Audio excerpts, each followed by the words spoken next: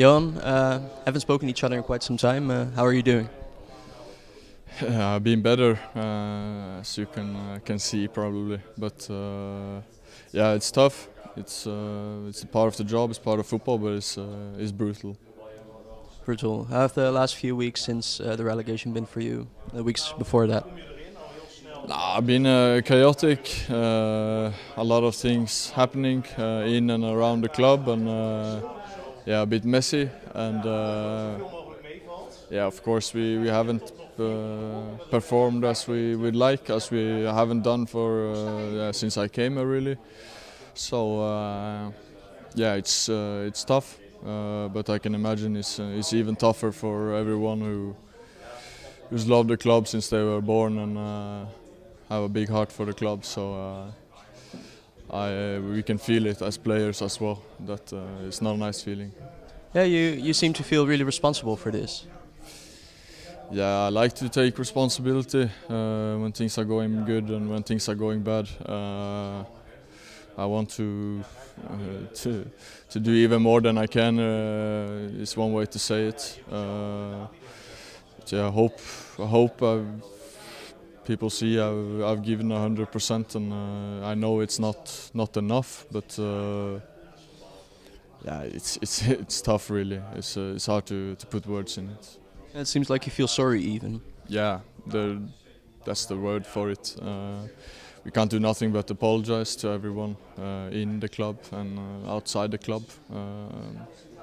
Things haven't been working, so and we haven't been able to turn it around as well. So now we are relegated as well. So hopefully next season start fresh and build the club up again. I believe in that.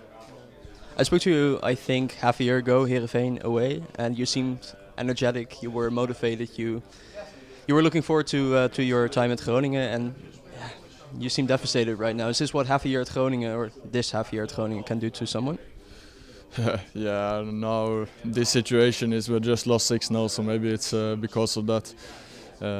Otherwise, I want to bring energy. I want to bring energy into the team, into the group, and be positive and push each other, push myself. So, but right now, yeah, a little resigned, disappointed, and embarrassed. You expected more from your time at Groningen so far, right?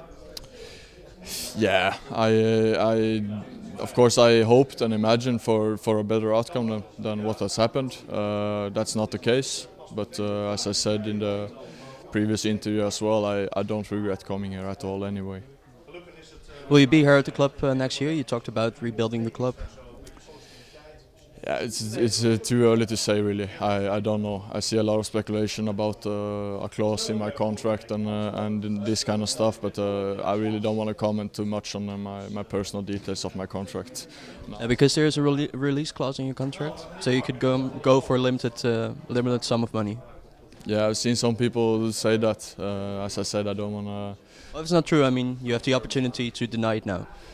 I don't want to confirm or deny it, of course, but it's of course when I signed for the club, it was in a tough spot, so it was normal to have some reassurances when I signed the contract as well. So that's really all I want to say about it. Whether there is a clause or not, if it's up to you, would you stay at the club next year, or if there's a good opportunity, you'd like to take it? I don't want to close the opportunity. I'm not going to confirm or deny anything here.